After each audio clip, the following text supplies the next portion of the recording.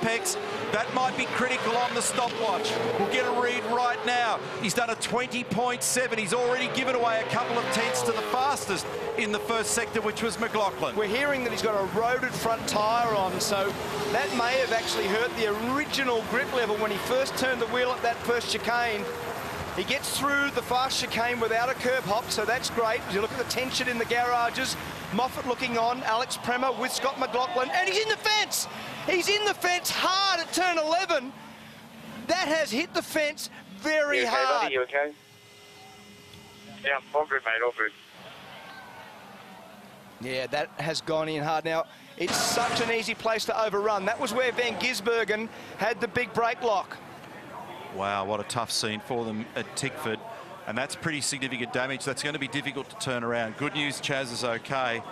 But a subdued completion of the Armour All Top 10 shootout, which is going to net an Armour All pole for Scott McLaughlin, moves his tally mark on to 16, which equals his season best in 2017. Here's the replay. He turned it in from very wide. He caught the curb. Inside fence. He got the fence on the left. He caught the curb, and then you can actually hear it in the background. We'll probably run it for you again. This is the other angle from the exit of the corner. Look at the amount of concrete dust it brought up. That is a nasty hit. That will have hurt. Yep. Belts will have grabbed him. Here's the chopper shot from the Burson Auto Parts. Bang. Chopper overhead. Just turned it in, mistimed it ever so slightly. Listening.